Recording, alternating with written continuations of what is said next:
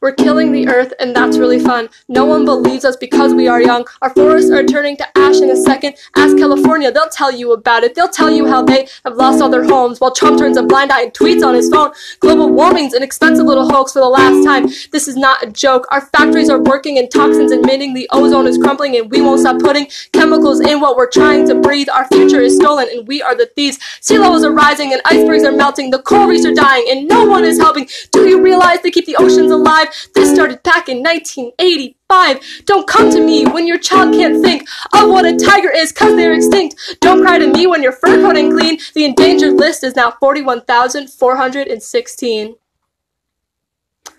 Dear 2045, I don't think we're gonna survive. If you end up hearing this story, I just want to say, I'm sorry.